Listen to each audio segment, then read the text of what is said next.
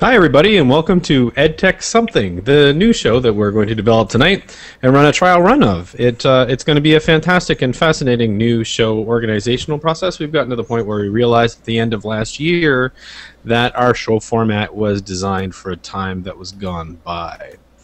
So the idea of taking 20 ideas a week and 20 new pieces of software or technologies and going through them all really fast became less and less compelling as less and less new and interesting and sort of groundbreaking stuff was coming out. So we've decided to take a run at an entirely new format, which is yet to be entirely defined. It will be in 14 minutes, though. 14 more minutes. So what we're going to do is we're going to run 15 minutes or 14 now minutes of sort of working out the details of the show format. We're going to dive right in. We're going to do the first one. We're going to do a short version of it. Maybe let's call it half an hour, depending on how long we decide the show format is. So that's where we're at. And I'm Dave Cormier in Charlottetown, Prince Edward Island. I'm Jennifer Maddrell in Chicago, Illinois. This is John Schinker in Stowe, Ohio. And this is Jeff Lebow in Busan, Korea. And I would begin us off with a couple of questions. Why have we done this so many times, and what do we want to do? I mean, what why have motivates we us? done so many shows, or why have we changed our format so many times? Why are we motivated to show up 197 plus times and gather together to blah blah blah? And what do we're not doing the fast-paced news thing anymore because it doesn't seem quite as relevant. Because there's a thing called Twitter now that does that. Yeah, there's other tools that seem to serve that need. So what do we think would be interesting, and do we care? Do we care at all about what people want to hear, or is it really, let's get together and have the conversation we want to have, and if that happens, our natural audience will find us? I take Plan B. If that was Plan B, that's what I sign up for. Because otherwise, if we're not into it and we're doing something we think other people would like, but it's not something we like, it won't last. Then the question is, what conversation do we want to have? We've been doing this for, I don't know, 4, 5, 6 years now. To me, we can't do it any other way. I mean, you're not going to keep going on something like this just for fun if it's not fun anymore. So, I enjoy talking to you guys every Sunday or every second Sunday night, and having a few laughs and sort of learning some stuff, and I really like that process. But I'd like to do it a little differently now. And I mean, people will listen. There's going to be somebody out there who's going to be interested in whatever we do. The plan we've talked about might be something people find really compelling. I care if people find it compelling, in the sense that we'll do it whatever way we want, and I'll look at it after and go, oh, people found it compelling, how nice. But it's not the driving factor for me. And I think for me, the reason to come back in the fall, which I know we had our identity, or not identity, well, yeah, we did have an identity crisis, and we had a format crisis and all kinds of different crises. But we're bombarded with all this information, and you read tweets, and you read blogs, and you listen to podcasts, and this is my opportunity on a personal level to synthesize it and kick it around with people that I respect. So that's why I like doing it. I think in my case it forces me to do that, where you see all of this stuff. The Twitter stream's always going by, and Plus always has, far too many things in it, that more stuff than I can read, and I've given up on RSS feeds and trying to keep up with all the blogs now. And I think if I weren't involved here, I would be very tempted. I would fall into that trap of just focusing on my job and getting my stuff done in my school, and not worrying about the rest of the world, and not really paying attention as much to what's going on in that wider audience. And I think this experience, at least over the last several years, has kept me honest in the perspective that I need to know what's going on, because I need to have something valuable to contribute here. And hearing stuff from you guys and learning a lot from you guys has been invaluable for me, and also just has provided that impetus for me to pay attention to what's going on in the wider community and to engage in that community. It's motivation, catalyst. Mm-hmm. I just like the sound of my own voice. That's the part I didn't add earlier. Yeah. It goes without saying, Dave. I was pretty much saying that in the chat room. Right. Well, it sounds like we're all kind of on the same page as far as why we do this. Well, I don't know if we've heard your page. Have we heard your page? Oh, my page. I like webcasting, and I like. I don't care what you guys are saying. I just like playing. Nobody else will talk to me anymore. So I keep coming back to you guys. And I mean, very similar to you guys. I like having a conversation with this core group of people and those that get brought in for the partially just kind of staying up to date. I don't follow a million tweets a week, and I don't read blog posts, so this kind of helps keep me up to speed a little bit. And like John was saying, it encourages me to do a bit of prep. So a bit, and then the whole prep thing. Like I don't know. We've talked about format behind the scenes about okay, this year we'll do just one topic for an hour. Last time it was 3 topics, and there used to be I don't feel the need to really pin us down as far as how many topics. I feel like the format is each week to show up and say, so what's on your mind? What are you thinking about this week? And not much is an acceptable answer. So if we all show up with not much on our mind, 5-minute chess. Awesome. That almost has never. Well, I don't know. Maybe it has happened in recent seasons, but there's enough going on that we can ramble about something. If there's a topic that someone says, we're talking about this week and this whatever, and I'd really like to drill down on this, then okay. And my suggestion is for something a touch more formal than that. Jeez, kind of so formal. I know. And he's the first to become informal after he sets a formal. Yeah. Well, it's me. I'm trying to structure. Set up the whole structure. True. Go ahead, Dave. Set up the whole structure, and then we'll ignore it next week. Perfect. That's great. That'll be not terribly. Tell us what you're thinking. Can you explain that? I can. So what I was proposing in the chat that we had before the show when we decided we were actually going to come on was that we get together and essentially take one idea and see what we can do between the 4 of us to give advice to either an imaginary or a real person who wants to actually use that idea, concept, technology, whatever else in their own practical application wherever they are. So it may be that you're trying to do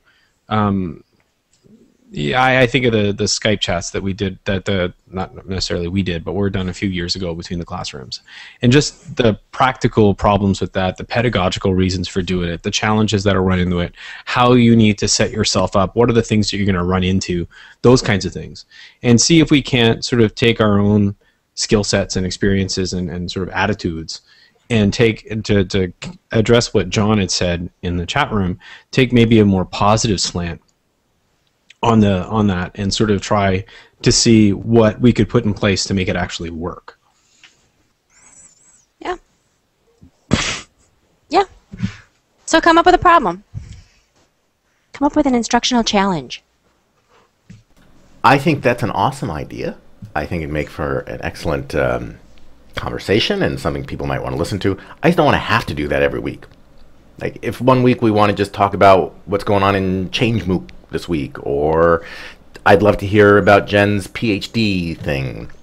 So I would just not want to be too constrained, Dave, Mr. Formality. I'll have a hard time remembering this in 4 weeks. I don't even know what you're talking about. Oh, that's another thing. Are we doing weekly or are we doing every other week? I like Alex's idea, this week in stuff. I think it's perfect. I think it's perfect. Actually, what I really appreciated about last year was we did kind of have sort of an issue or idea before a squishy idea before we started. And maybe we didn't get through the 3 that we came up with, but at least there was something there so we didn't just ramble for the first 25 minutes.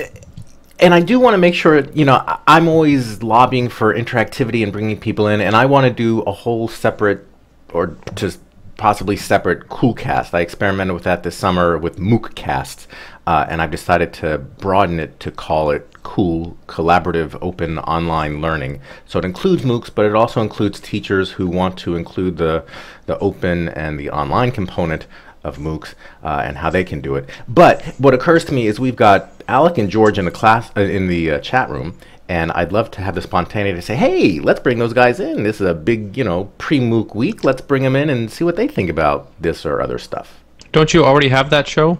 Isn't that one somewhere else? I did it this summer. I tossed it on a blog spot and on my site and on Tech Talk as well. So do I have it? I did it. I'm going to do it again. So yes, you have it.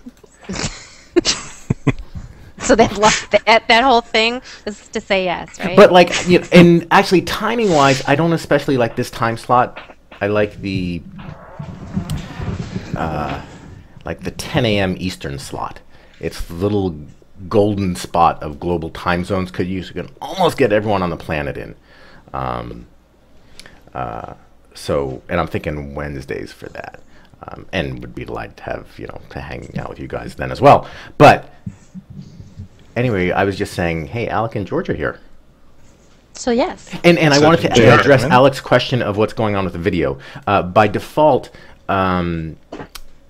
Google Hangout will default to whoever's talking, except you. So when I'm talking, it's not going to show me unless I click on me, and then the little green border appears around me. If I click on me again, it goes back to the default, and whoever makes noise will pop up in video.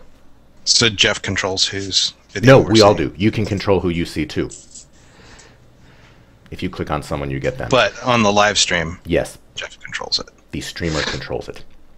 That would be I just put Jeff. myself. Oh, so I didn't know that. So I can just click it and make myself big the whole time. For Yeah, me. you can. Yep. Awesomeness! I could do that for sure. Okay, so where are we? So I think we. I'm still not quite sure what Jeff has agreed to. Well, I think he's also the one that said he doesn't want He to wants- really he have wants some much flexibility. to have to say. He wants flexibility, but I think he also said separately in a back channel elsewhere that just so long as he doesn't have to come up with a lot to talk about, and he can just nod his head a lot. Well, it's nice to have advocates. That's what three of us do, though, right? Mm-hmm. Nod our heads. Dave, do you feel like you want to lock into that particular, we're here to help people, let's talk about this topic format, and if something else comes up, not do that? I don't see us necessarily not ever cracking jokes and talking about our lives, because that's not the way we've ever run the show. I don't suddenly imagine that we're going to turn into some kind of terribly formalized, highly produced show that's not going to happen. But we may do that piece for a half an hour and then play around with some other stuff later. But for me, what I'm hoping to do is less skidding and a little bit more digging in on sort of an issue a little bit deeper, getting a little bit sort of further into it. And one of the things that I sort of like doing here is taking the different points of view and seeing how they bounce off each other, particularly, again, with maybe a little less oppositional. The opposition will never entirely go away, but with an attempt to actually try to figure out how you would deal with these things. Yeah. You know what I mean? Yep, the practical. That's what I like. At least that's what I heard from what you were saying in the back channel earlier on our other conversation, was the depth, right, into a topic and make it more practical than just saying, oh, here's a cool tool you can use and try it, right? Like actually work through some of the design part of it and how it might work in a classroom or how it might work online, that type of thing, right? How we've seen it work before, what kinds of things always happen when you try to do that kind of thing. Those kinds of things where, we're drawing from our different experience sets to be able to say, hey, you know what, this could work, but if you're going to make it work, my feeling is that, you really got to get this one piece together. So to use the example I said earlier, what we found so many times with the kids mapping up against each other across Skype is that if you don't super prep those kids and they don't have sort of almost questions written down to ask and they don't have an established conversation with those people before you go on live, you get rink, rink, rink, rink, rink, rink, across the airlines. Those are things we know because we've tried it, right? We know that echo cancellation is going to be huge. We know that all those that are just on the top of our heads because we've done them before. And then you can ask questions like, well, and where's the real advantage in it anyway? Like, what are you actually trying to get out of it? So it's those kinds of things that I think I would like to. I would like to be able to carve into and at least try it. I mean, we try it for a couple of weeks and we go, oh, you know what? That's not a whole lot of fun. That's fine too. I just thought it'd be interesting to try. You know, and I think what might be cool, I know we always try to get guests on, but if we see someone doing something cool, if we could bring them in and say, can you tell us what happened, what worked, what didn't work, those types of things, I think would be really, really, again, getting people to actually come on and do that is another thing. But I feel like it might be easier, you know, if it is that kind of project or topic based, and we've seen people who have done related work, I think it's easier to get them. I think if it's people talking about what they're doing, it's easier to get them and say, hey, we're going to talk about stuff. Want to join in? Yeah, and I'm hoping that, you know, one of the things that Jen had talked about is getting the topic out as soon as we possibly can, to try to get people to sort of know that this is exactly the topic that's coming up this week. And, you know, if we're going to be talking about, one of the things that I find really compelling, I don't know how much you guys have done, but sort of live web-based facilitation is one of those things that I've spent, you know, the last few years trying to figure out little bits and pieces, like live facilitation of a group of people. So if you've got a class, quote unquote, of 15 or 20, or even like a webcast or whatever, but you're actually that synchronous stuff. You remember the crazy wiki stuff that we did, and you know, if you're going to do collaborative whiteboards and that stuff, and I think about the faculty at the university who are just starting to get there now, and trying to talk to them about, you know what, so much of this is just knowing where you're trying to go, you know, because if you're trying to get 25 people to all give you feedback one after another because you want everybody to talk, you might as well just shoot yourself in the head, because that's not going to happen, you know. Because it's true. Even just in our little group, we laugh all the time, but it's really true. If suddenly next week I had to do what Jeff's doing, I couldn't do it. And not just the technical part of it, but right now if we wanted to bring someone in, you need to troubleshoot their audio, or it's all going to be horrible. So those are all the things that when people are saying, you know, I want to have an Adobe Connect or whatever it's called these days in my classroom. It's all well, yeah, but have you thought about, does everybody have a microphone? And are they going to be using their internal mic, and you're not going to be able to hear anybody? And, you know, those types of things I think are interesting to talk about sometimes. Yeah, and what did you think you were going to get from it? So, you know, you take the Adobe Acrobat, and, you know, people say, well, even if you get all the microphones sorted out, how are you going to get them to actually work together? And what's the whole reason for being there in the first place? You know, well, we need to have a live event. We need to have the reassurance of the human voice.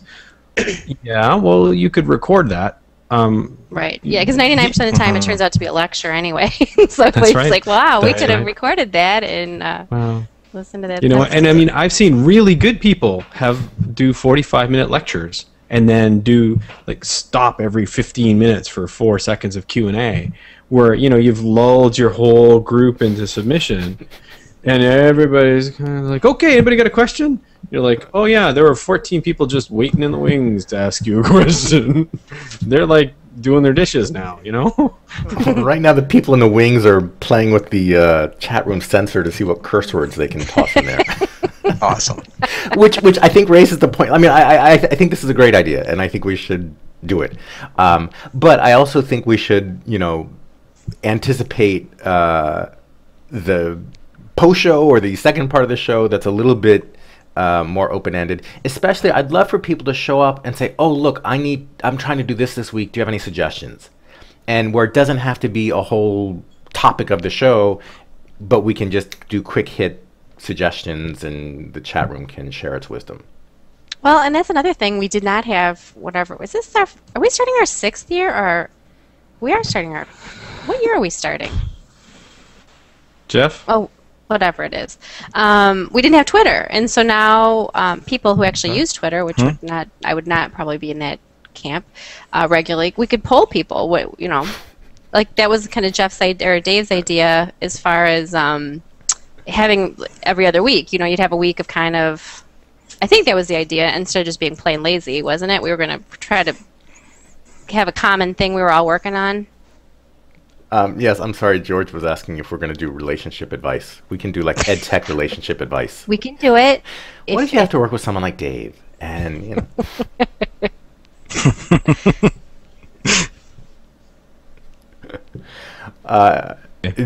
Yes, I concur. You see, this is what the role you want. You want the. What exactly do you mean by whatever it is that you just said? It's like the newer version of cool. Okay, listen to my link. It's just going, yeah, that sounds great. Sounds really good. Nice. Very good. Okay, so do we want to take a run at this, or what do you want to try to do? Jeff put like 47 questions into the joint discussion thing today. Oh, There were right. 6 possible topics, and I need to get more coffee. Okay, that's a good idea. Well, that'll get us prepped up This then. is We'll choose a one. very loose format. We'll have one guess. chosen for you by the time you get back. Uh-huh. So do you guys actually have something in front of you right now? Something like about constructivism or, anything like that? Not that would be that interesting to talk about. Let's see what he has on his list. I don't think have that constructivism list. is interesting? I don't think so. Actually, it is. I actually do think I've it heard is constructivism is dead. interesting. People sure love it. They sure talk about it a lot. Well, you know what? I love that topic. I really do. I think it's a really First of interesting all, one. probably a good place to start is what is your definition of constructivism? Because it's kind of different for everybody. Cool. So Did our we decide topic- to talk about Jen's stuff? Yeah, I think so. Awesome. Not so much my So- stuff, but we're just the general Can constructivism. I post a question in the chat room that the rest of our show is going to be entitled "Is Constructivism Dead?" I'm sorry, is it in there? constructivism or connectivism? Well, there's Constructivism. that. Can I put it in there? Yeah. Can I put it in there, Jen? Yeah, you know what? It's we're experimenting. Do what you want. Is our topic. Is constructivism an evil lie? It's an evil. Well, first of all, I think, like I said, I'm not joking. I think we need to come up with a consensus on what it is. Well, not even a consensus. A list of what people call it or define it, because I hear different things from different people all the time. That would be a great place to start. What is it? And how did you define it for the purposes of your research? Oh, yeah, that was my problem. I didn't. That's why I'm kind of stuck in the mud right now. Well, I think let's start kind of 2 big camps. Would be an objectivist camp, and then let's call it a constructivist camp, just to have a real quick 2 different. An objectivist would be you have set goals and objectives, you do a task analysis, and you have certain strategies that accomplish the objectives you've set out. And then, and again, I'm very broad here, and then on the constructivist camp, you're more creating a learning environment, and you're going to worry more about objectives as things develop, as you put things to the floor. Well, that's a That's my co-constructive kinda 2 process big- with your... Yep. So then within that, is there anything, like, what else do you consider to be defining parts of a constructivist learning environment? What else So would you right guys throw right in? away in the chat room, Alakuro says, "Has it ever really been alive? Constructivism is sort of like Marxism, good on paper." Exactly. When I look at the distinction between those 2 things, I think it really, and I'm decided that in our new format, Oh, We just I don't lost your hear audio, you. Dave. We lost you. We lost you.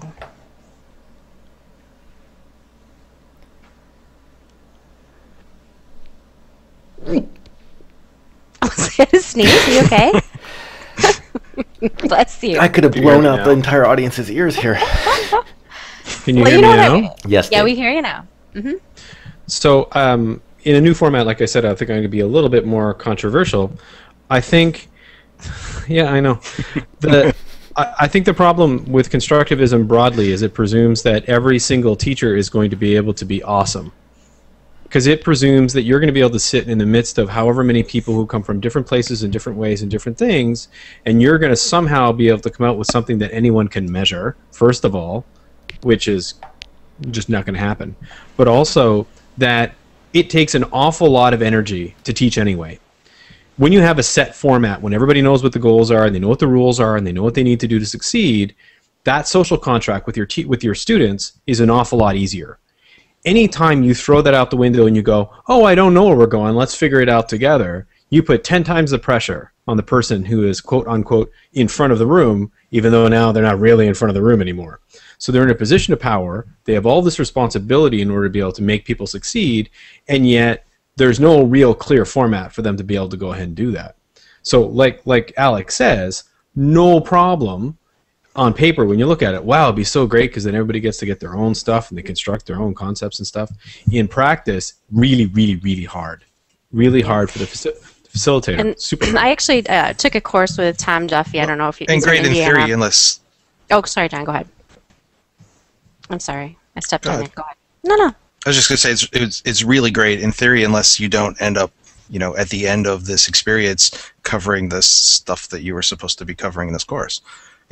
If they've learned the things that they're supposed to be learning in whatever class this is, then that works wonderfully. But if they've constructed their own understanding, their own knowledge, and have taken it in their own direction, at some point they're going to be held accountable for what they were supposed to be learning in that class, and that may not necessarily be what they actually did.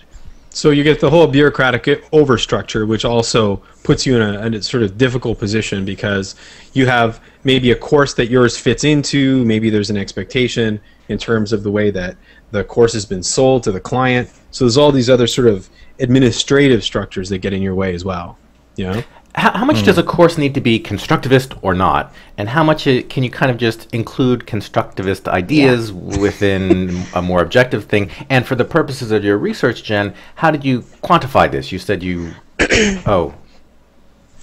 What? I don't know. You said you did research with 5 different classes. Are they... Yeah. How do they qualify as constructivist? Well, and I was following a very defined model, the Community of Inquiry Framework, which we've talked about a million times already, and people can Google that and get all kinds of information. But really, what I was looking at, again, were 5 classes. We surveyed the learners on measures of community, so teaching presence, social presence, and cognitive presence. And from that, we also then compared it to actual grades that the students received in the class. And as Dave said, it's not surprising, we didn't see any match between their perceptions of community and the grades that the teachers assigned. But then when we started looking within at other measures such as satisfaction and perceived learning, they meshed up very well. And it turns out people tend to think they do pretty well when they're actively engaged and they're talking to people and they know the people in their class. And again, I'm sorry, it's they more did well in A and B. In those measures. B was perceived learning. What was A? Perceived learning and satisfaction, which I think satisfaction and perceived learning are probably measuring almost the exact same thing most of the time. So, not to make this all about my dissertation, but then when we drill down on, in terms of the social presence, cognitive presence, and teaching presence, it really came down to this whole idea that teaching presence really drives the learning outcomes, which is not surprising to anybody who, as Dave just said, anybody who's spent any time in the classroom knows people who do it well spend a heck of a lot of time thinking about it, whether or not they call themselves a constructivist or whatever they call themselves. They do spend a heck of a lot of time thinking about what their objectives are and how they're going to teach it. And maybe, as you're saying also, Jeff, they may have a lot of time spent where students are working together in a kind of a constructivist, social constructivist strategy, but at the end of the day, they've spent a heck of a lot of time thinking about how it's going to actually take place. Can I just add another cross section on this for a second? Because to me, it's always seemed to me that the distinction between one and the other is that in the way that it's often done is in a constructivist mentality, you still have objectives. Your objectives are things like make people think critically, or empower them to make their own kinds of decisions, and not content objectives. So not so much I want them to know X. To me, there's not really as big a distinction between those two things as people think there is. Exactly. So at the end of the day, it's almost a false distinction. You cannot walk into a classroom and not have some, well, it's not true, you can. I've tried. But it's difficult to have any kind of school where at some point you can say, here is the course you're taking in any way that somebody is going to be able to say, yes, I want to take that course, and not have some objective going in, because otherwise you could never tell anybody what you were going to teach. So, well, I think that we've even said, right, if you name the class, you set an objective. You know, yeah. if someone walks in the door and they're taking a class on Skype, they're like, I bet I'm going to learn how to use Skype when I'm done with this class. Yeah, yeah. But there's certainly a difference in terms of assessment, yeah? I mean, the objective stuff's a lot easier to quantifiably assess than constructivist stuff, yes? Well, I guess therein is the rub. I mean, if you're teaching at a college-level class, you got to assign grades. You got to have some type of measure. And that's another critique of constructivism, is a lot of times it's a group measurement, and it's not necessarily at the individual level. So maybe the group engaged in great critical discourse, and there was a lot, you can measure a lot of things like, oh, their number of posts, and you can try to do like a practical inquiry model where you see at what level did they take the discussion. But that doesn't mean that Johnny that doesn't say anything understood a thing, or maybe he did. Maybe he learned more than the real chatty Cathy. So, that is assessment is a problem. That's an old person's word. And I mean, Cathy's always been very chatty. Yes. You're not going to get you're not going to get any kind of perfect assessment model anyway, right? Because you've got the first one where you may be able to find out whether or not somebody has retained content in their head till the point at which you've tested them, and the other one where maybe somebody has acquired some skills that they're going to be able to use later on, or literacies that are going to change their lives later, harder to measure. But it's hard to measure the other one in the other person's camp, one way or the other. Hard to measure some people would call them soft skills in the objectivist camp. Hard to measure the hard skills in the constructivist camp. But to take us back to what I was hoping would be the theme of this sort of new format. So those are some of the challenges. We've talked our way through some of the things. How do we go about doing it well? Let's assume that tomorrow Jeff is told, hey, we want you guys to, Jeff, I want you to teach a constructivist course at the university this fall. And I want it to be pure constructivism. That's what we want. That's where the university's going, and we want you to go ahead and do that. So what do we do for Jeff? How do we set Jeff up to try to do a constructivist, or as he says himself, mostly constructivist course as best as humanly possible, using all the stuff that we know and the sort of the ideas we can come up with? So how do we set Jeff up to succeed? Jeff's going to teach an objectivist course on constructionism. And I also think there's a distinction between doing something well and doing something in a way that's viewed as successful. Yep. Oh, yeah. Mm-hmm. Yeah, you want to get that one figured out before we start. I mean, and to some degree, you've always got to do both, right? So I do some really, really crazy stuff in my face-to-face classrooms, but I make sure that there's a couple of things in there that people are going to be able to tell other people about, because otherwise they won't let me do it anymore. Well, go ahead. No, please, Doctor. Almost. No. I was just going to say to your question, Dave. You do have a couple things at play. You're satisfying a couple different audiences. One being your boss, and the other being the people you're actually trying to help out. But I think as far as let's set the boss part aside a little bit.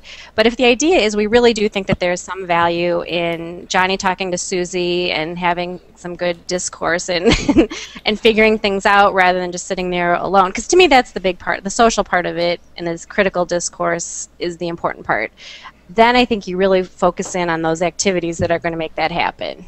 And whether it be we get them all working on blogs or whatever it may be, to me, that's the part that they're trying to accomplish, is the critical discourse part.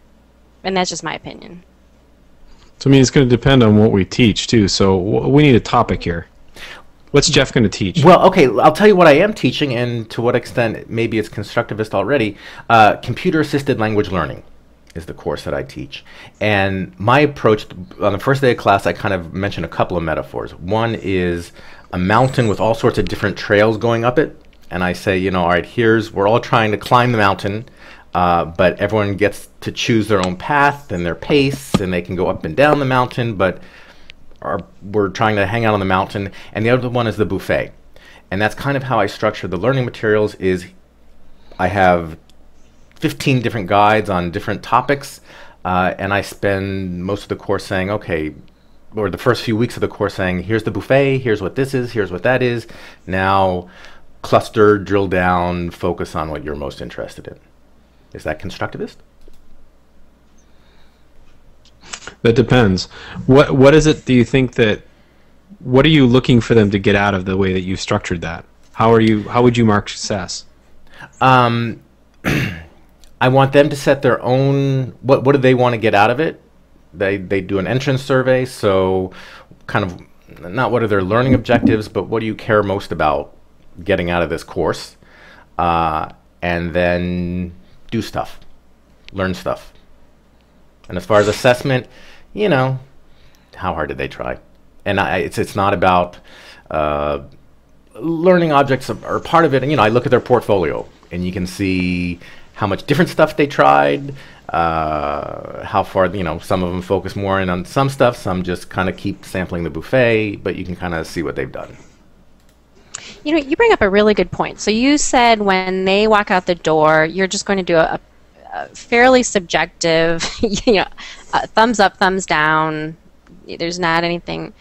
And I guess what really rubs me wrong with people who call themselves constructivists anyway, I'm not sure if they're truly designing it or not designing, because they don't believe in designing, but they're following some method, whatever.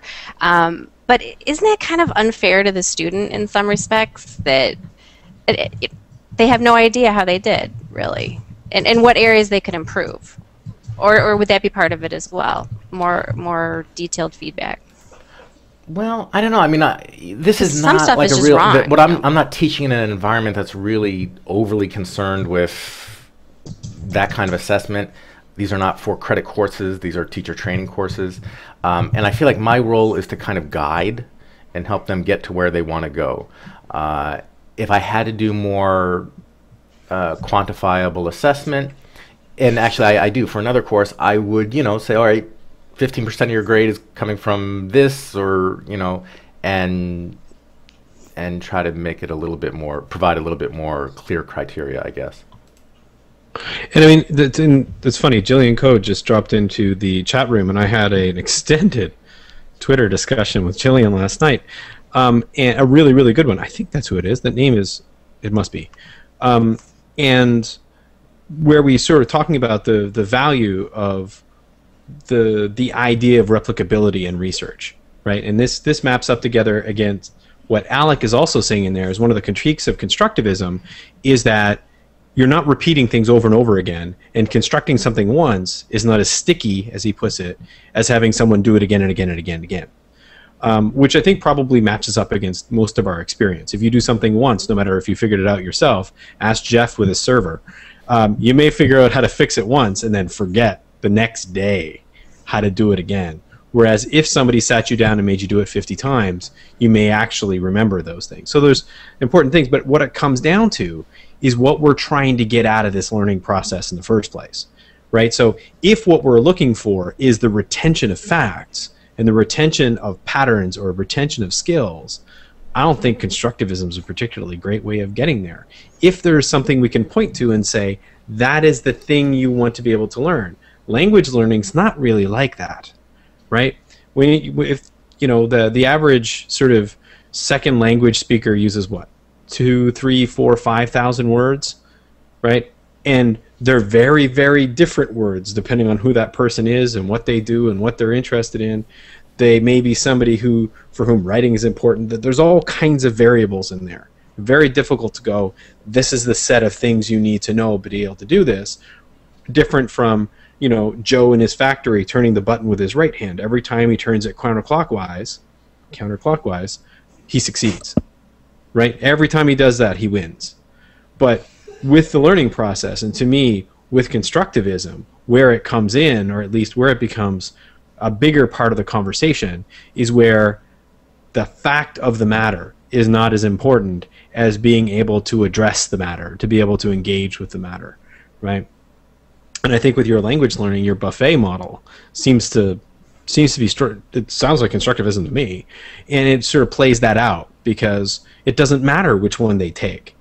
The retention of any specific content is not of any relevance, right? It's the fact that they actually engaged with the content that's important, not the content itself. Does that, maybe I should, yeah.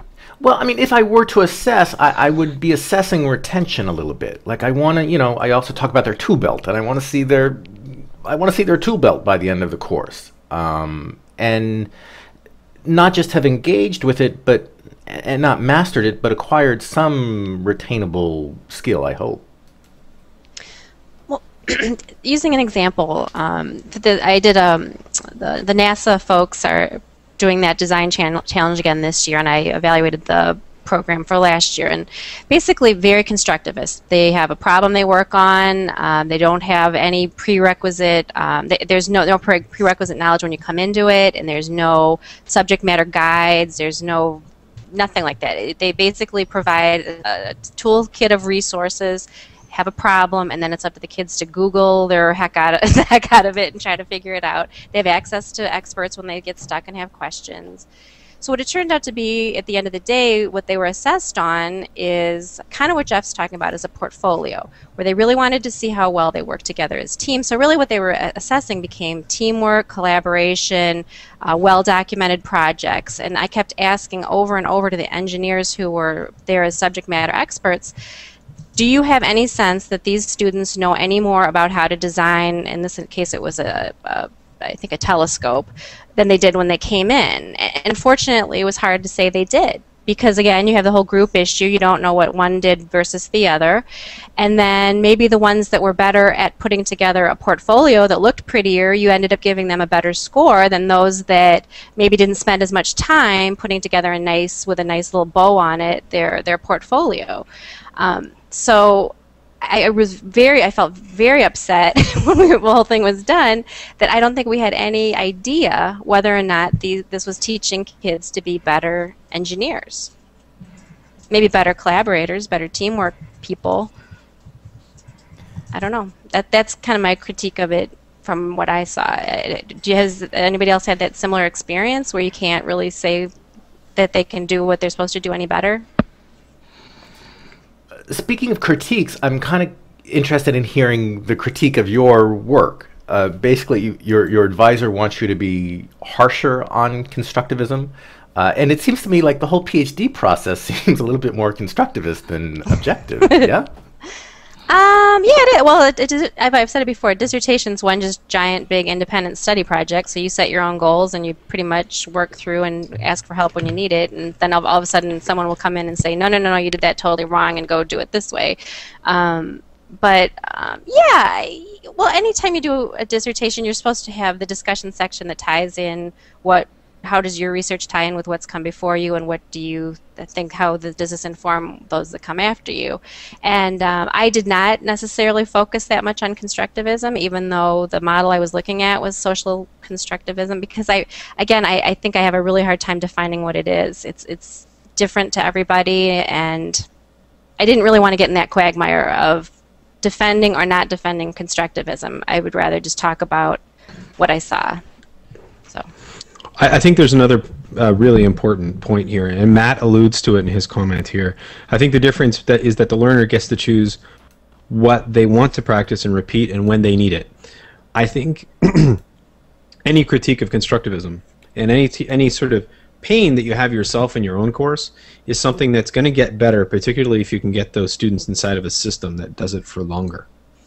Because one of the things that I find in MOOCs, one of the things that I find in my own class, in my classes, the ones that I've done this in are terrifyingly intense, and students drop out. They just can't take it, or don't want to, is that people need to learn to become their own masters, right?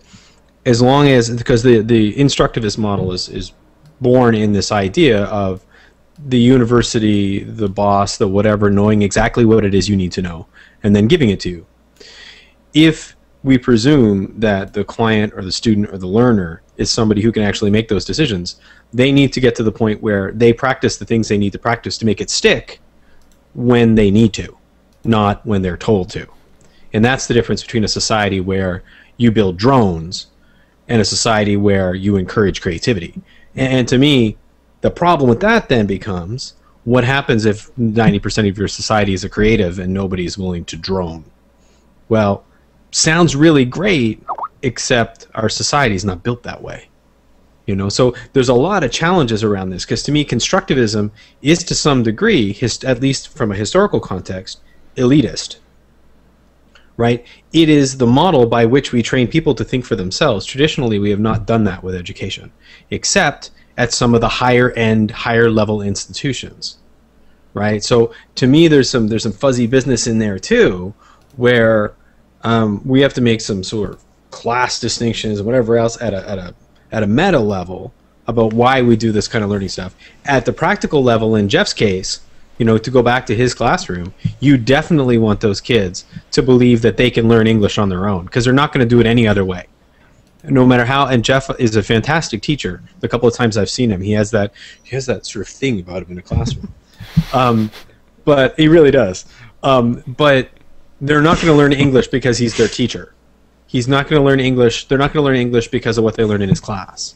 They may then go out and learn English, but it's not something you can do inside of a classroom alone. It just can't happen. So I think in his case particularly, constructivism is really useful. Maybe you can, Jeff. He's looking at me cynically. I can do that teacher maybe thing. They actually just to clarify, I'm not teaching language. I'm teaching computer-assisted language learning, so how to use technology for language learning. So the goal itself isn't actually to learn the language. But how much is this an issue out there in education? I mean, is this something that curriculum designers and university administrators and public school principals are dealing with? They're saying, okay, like how is this playing out on the main? I think it's a problem in that it's the whole which camp are you in, and you have to be in. There's this idea you have to be in a camp, and you know if you can't do it the old way. Instructional design is too lockstep, and so what happens then in practice, constructivism just becomes in practice a mess, because it's not well defined, and there's not enough guidance, as Dave said right at the outset. Not everybody's cut out to do this, and so if you're just going to say, okay, I'm going to throw the kids together, I'm going to give them a problem, and I'm going to see them when they're done. Unfortunately, that happens a lot of times, at least in my experience in college anyway. It's like, here's a problem, go work at it and turn your paper in. In K-12, it doesn't happen enough, because everything is so focused on standards that, you know, it's all about achieving knowledge or acquiring knowledge and skills. And so, I mean, as this discussion has gone on, it's increasingly clear that constructivism may not be the best approach for that. And so teachers are trying to do dynamic things or wanting to do dynamic things in their classroom, but are always struggling with that. You know, at the end of this course, they have to take this test that is going to measure whether we like it or not. It's going to measure their acquisition of facts and skills. And so if they have those facts and skills, then they're labeled as a success, and the school's labeled as a success. And if they don't, then they're not. So while we compare that with things like, you know, 21st century skills thing, you know, where we're trying to get our students to be creative thinkers and do critical thinking and communication collaboration, those are things that are de-emphasized because they're not measured. And I mean, for you guys, you end up stuck, you know, in that I think we'd all agree, certainly based on this discussion, that while you may acquire those skills and facts through constructivist means, you're not going to do it as quickly. Certainly not as quickly for reproduction in the way that you need to. Would you say that's fair? Mm-hmm. I mean, constructivism seems to be like the long model, right? Give the people, it's that whole well, you know, you're right back down to it. Teach a man to fish, give the man the fish. It seems to be that distinction, except it's more like fishing in the 21st century where there's a lot of places there's no fish anymore. So you may teach me to fish, but I may go out there to fish. There may not be any fish. But whereas I'm real sure if I walk up to you and hand you a bucket of fish, that you're walking out the door with a bucket of fish. And is that sort of like in a guarantee sort of balance background? Is that the distinction we're talking about? Well, if the school is measured by how many fish the kids have when they leave the school, then it's much easier to give them a bucket of fish. Fish. Fish. Question of format. I see we're coming toward the end of the hour. I feel like we've drilled down a little bit on this topic. Do we want to open things up, invite people in? I would. Well, you know, we've got a lot. This is probably the best chat room we've ever had as far as best people. one we've had all season, Jen. Best all season. But yeah, I'd love to hear. Like, I don't know if Matt's available, but you know, he had a perspective as far as using a constructivist approach in the classroom, and I'm just very curious what that approach would look like and what it would be. If he's around. We are in Plus, right? Do they have to have Plus accounts to join us? They Jeff? do have to How have Plus accounts, and I can open up the Hangout and make it. This is a little functionality that's a little not great. I can open up the Hangout so it's public, so anyone can join in. Anyone is going to see it on my Google Plus page, and who knows, maybe we'll get people to, hey, how's it going? What's going on? Or we can invite people one by one if I know their Gmail address. Okay, I'm just going to read what Matt said until he either gets himself set up or whether he decides not to or not. But he said he considers a constructivist approach to be Montessori models, free schools, student direction, where the learning isn't directed by the content, it's directed by the interest of the user and the learner. What do you guys think of that definition? And with the guys with kids, would that scare you or make you happy if your kids were going into that type of setting where they... Go ahead. To me, it's the practical problem, right? At some point, they're going to leave that. And the odds of them getting their first job or their first interaction, whatever else, in a place where that's what they're allowed to do is super unlikely. I'm not worried about Oscar learning how to do stuff. I'm not worried about him being able to read or write or science or he can tell you right now how oil gets taken out of the ground and that whole process all the way from it, going outside of our house. Like he's going to learn it. The problem is he needs to be able to learn how to interact in the rest of the society that is not constructivist. Those are the things he needs to learn how to do, which is wait when it's somebody else's turn and he's got to sit there and he's got to deal with being bored. Those are the lessons that he really needs. Now, I rather if he was doing it in a more supportive environment than the way we've got our school system set up. Not that he doesn't you go to school to learn how to handle being bored. Hello, That's A.M. a Cunningham. Hello. Hello.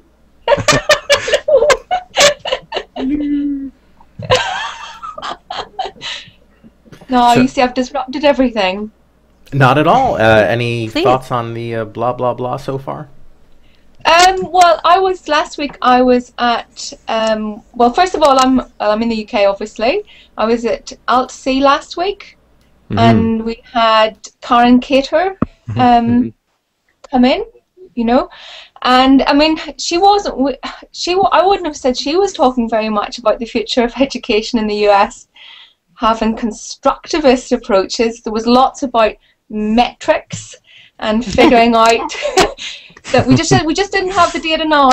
We just didn't have the metrics now, but it was coming, and then we'd be able to just figure out all this stuff, and you'd turn up, and somehow or other the teacher then would know and personalize, and everything would be like this. And I mean, she made this kind of analogy to like medical records. People now have access to the medical records and go down, but your medical record isn't your health, and we're still very far away from being able to figure out just what is wrong with somebody from a set of data. So anyway, of all the countries to go and give that presentation in, oh my lord!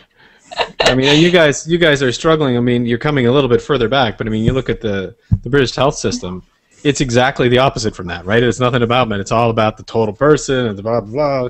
And yeah. Well, we hope, but I don't know. But that's the goal at least.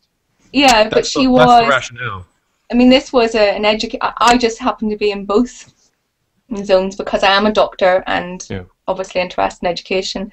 So it was just particularly interesting for me, this belief in the metric. So it was.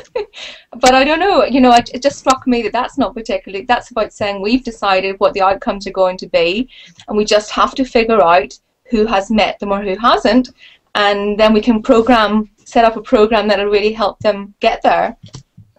It works really well for funding, and I think this is when you look at the whole metrics thing, like particularly in the States, particularly right now, when you look at the way that the American government is giving out funding to people, if you can say that you're going to be able to measure it, and you're going to be able to measure success in those kinds of ways, that is a pathway to all the money that you want to do. So I don't know how much somebody like her actually cares about the learning process, more so much as understanding that the bureaucrats of education, the people who have to be able to prove that other people are learning, desperately want to have this thing. It was a couple of years ago, the New York City Education Department spent, was it $80 million on a student information system that would gather the data that you're talking about, because they figured that as long as they could track all those students, I mean, to put it bluntly, you get to blame the ones who aren't doing the things that they're told to do and blame their failures on them and not on the education system.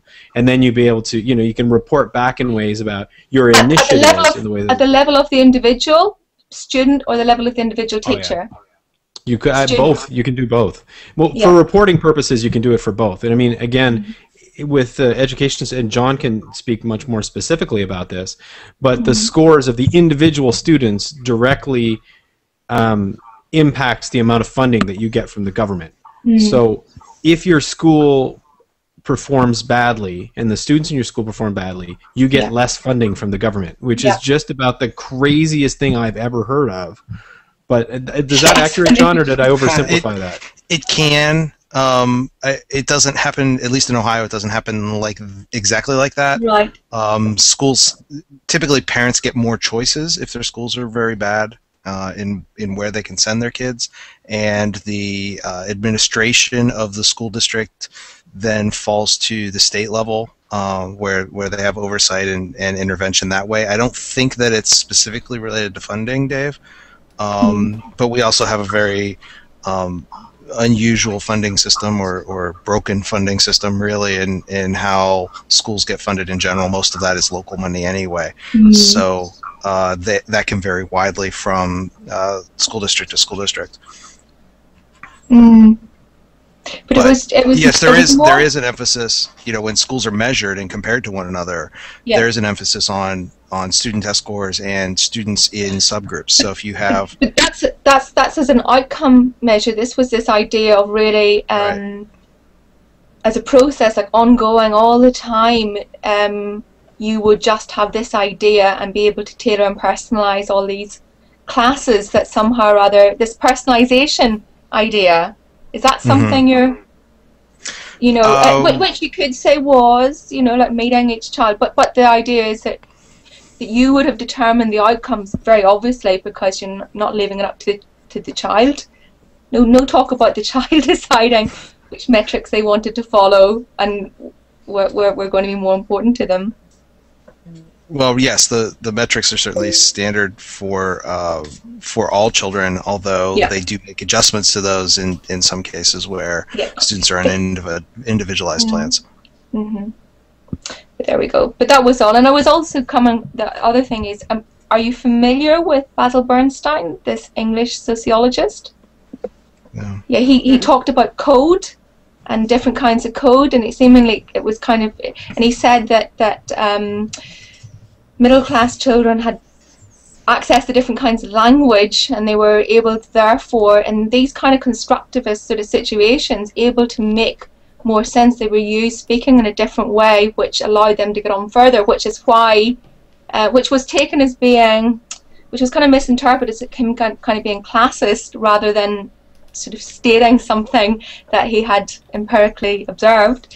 But that I think reflects in a way why you have these schools. But because the thing is, he talks about framing, classification and framing, and if things are weakly framed and weakly classified between the knowledge, you have to give an awful lot of time, obviously, to ensure that everybody manages to get up to speed, you know, to that time before you just move on to the next area. And most of the time, that doesn't work. Or it doesn't happen in practice. So some children are going to get left behind. And even, say things like problem-based learning in medical education, which come out of like McMaster in the 70s, which was based on this, people identifying their own learning outcomes and going off and doing this.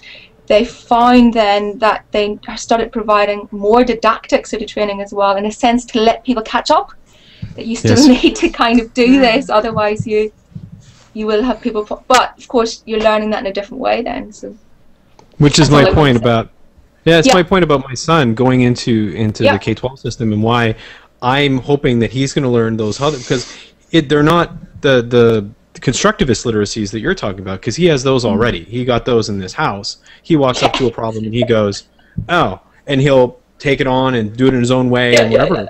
But what he doesn't know how to do, he needs to be socialized. He needs to be socialized into those school literacies that are the foundation of much of our workplace, right? Interactions.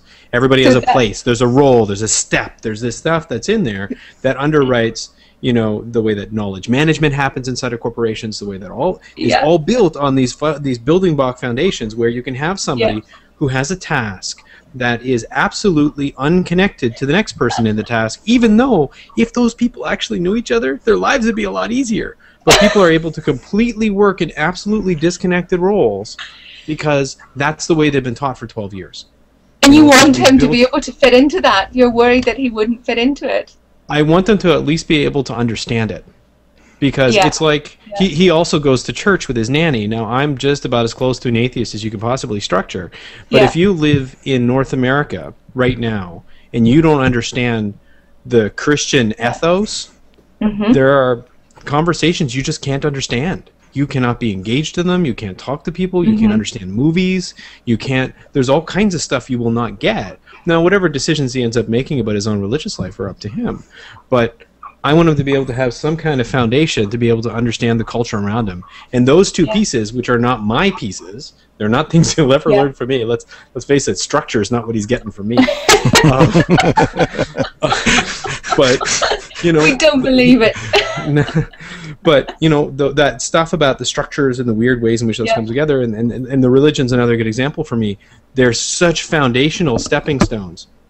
If we could ever do something in our society where those constructivist things were built up in the same stepping stone kind of way, I think Jen's research would come out differently, which is where all that was going. I think that it's because people don't have the literacies. You're saying that if we did really follow Ivan Illich and really de-school society, if everybody was de-schooled, it might be okay. Is that maybe true? But while it isn't, while we're working within this imperfect system, you still have to learn the rules. Well, and not only that, not only imperfects, if you go to a job, they're going to have a certain task they want you to accomplish, and you can't go, you know what, today I don't so much feel like doing that task. I'm going to go over there and do it. And I don't want to work with this John guy. And, the guys you maybe can find a job like that, but But wouldn't it? It's not just about that. Would it not be more that you would, ideally, you within the organisation would have such a good overview of what actually needs to be done that you'd be self-motivated and going about doing it yourself, rather than be doing it because somebody's watching over you. Well, it's funny. That's almost exactly the role that I have in my organisation. I get to just pick projects. Because of the stuff that I do, I have a series of things that I'm responsible for that need to get done in that other way, where it's not an option; they have to get finished. But there's this whole other thing where I'm kind of expected to go out and pick things that I'm going to try to do something with, and I can just kind of go, that one. And as long as I can make a pitch for it, people don't really have a problem with me going ahead and doing it. Now, not a lot of people have that. Yeah, that's what I was thinking. The other person that I'm interested with recently is, do you know Robert Keegan's work about constructive development model of adult transformative learning?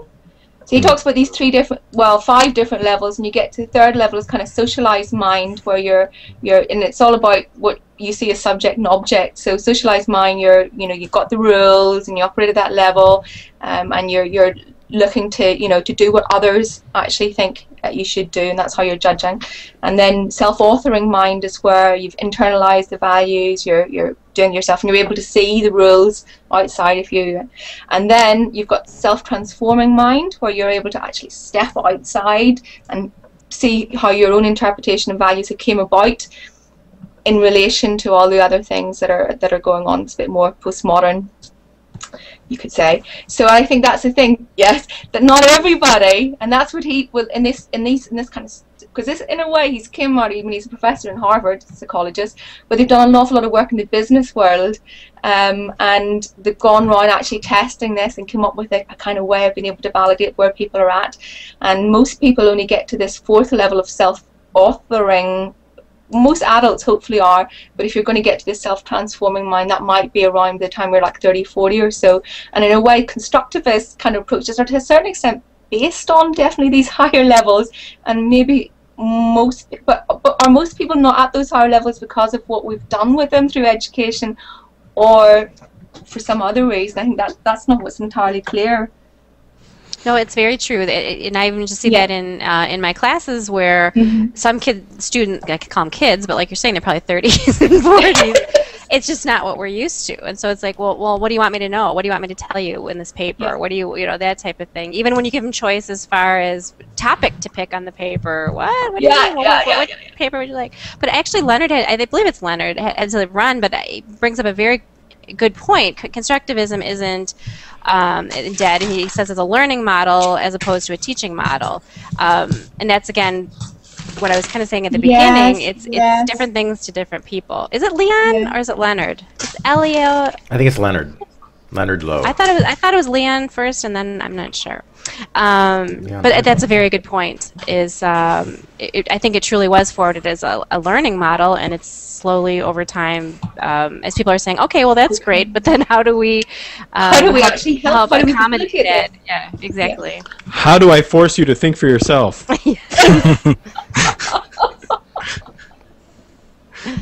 Exactly. Well, I'm getting a call from the kitchen. Like my dinner is served. We're 12 minutes past time, guys. Thank you very much for letting me join in. No, come back. It's great Come to back have you. anytime. No worries. Yeah. Thanks for You joining should us. probably sleep more, though.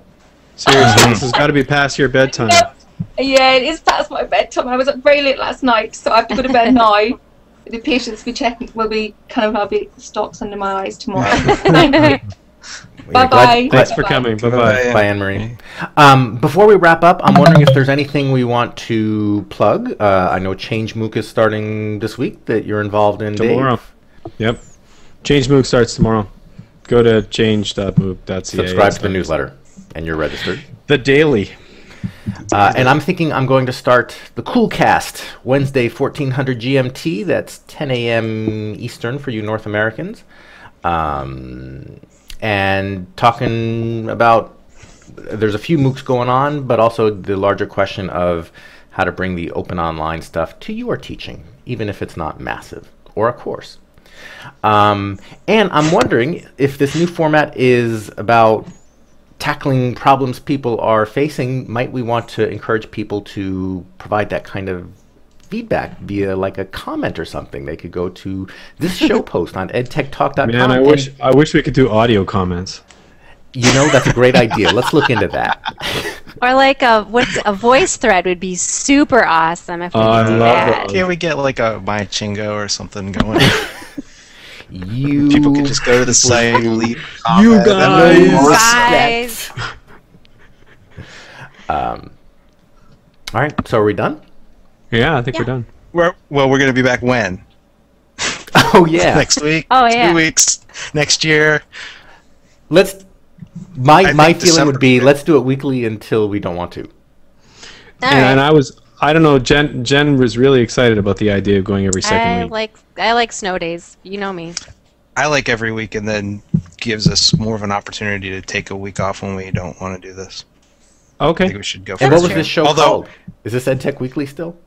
It's at I guess. I guess. Should we change to like EdTech Kinda Weekly? Is this our 200th episode then? Tech occasionally. 197 or 8 or 198, something. I think. Yeah, 198. Oh, I thought we were there. You sure? I think there were a couple Sorry, that didn't Jen. get posted We took last. too many weeks off. Did one or two maybe not get posted last year? I'm just So, saying. do we need a topic for next week already then? That's the problem with the whole weekly thing. I'd like to spend a week thinking of a topic. Well, come up with a topic for next week, and then you can spend a week coming up with a topic for the following week. I came up with a topic for this week. Jen stuff. Okay, topic next week. Google Jeff's Plus. list. Okay. All right, Google How to Plus. use it? How to use it in the class? You know, what about it? How to use it? Education? Is it any different? Is it a world changer? Yes. And then the That'll be a tweeters in the short group, like Dave, I guess it would be, and John sometimes. Like, I think that'd be great to ask people to think about it and come join us. Like, think about it early, like now, Monday, Tuesday. And I may come try to prepared. recruit some people who are doing stuff there. Yeah. Yeah. Wow, man, Okay. this new system is really efficient. So basically, we have the same name, same time slot, same number of days, and basically talk about one topic. The only difference is that instead of doing show prep 5 minutes before, we've done our show prep already for next week. Wow. Except this week we didn't. Awesome. Wisdom of experience. It's so different. I can't get my head around it. It's going to take me a week to get my head completely around it. Okay, so then we're beforehand. committed then. We're committed to never finishing a show until we have the topic for next week. Okay. Okay. So Dave's gotten Is that what so we're into these like forced restrictions. likes rules He's- lately. Look, What guys, happened It's to him? September. I have, It's September. I have the brain of a goldfish. You guys are like, oh, Which is Dave why- didn't put his That's why link I in. just put the topic in the Skype I chat. saw you do it. So that Dave we didn't would put his link in. remember I'm like, oh, next there's a show. Sunday Sunday night? afternoon. Is it Sunday night I have shows? I've only been What's the doing this for topic 5 again? years. And to answer Jillian's question, is this about social networks or about Google Plus? Google Plus in the context of comparing it to other social networks. People have to go. Let's wrap up. Have a great week, everybody. See you next time. Look what was just delivered to me. Look it. Wow. Can you see? Wow. I think that's my hint. It's like the 7 times he called me. Romantic wasn't night on the sufficient. terrace by yourself, Jennifer. I think that's what he's saying. I've been sitting here for 45 Construct minutes. this. Construct this. On that note, always a pleasure. Okay, See ya. ta-ta. Have a good week. Bye. Bye. Oh, and Chuseok Chalboneseo. Happy Korean Thanksgiving from Busan. Yeah, what he said. Bye.